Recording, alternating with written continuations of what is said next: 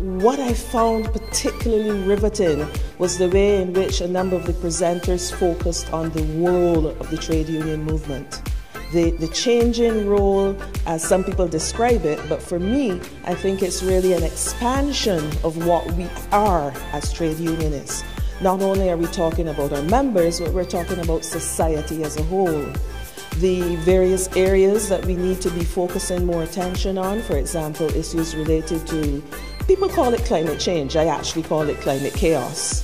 The things related to health, what we're now talking to and referring to as wellness and well-being, gender issues.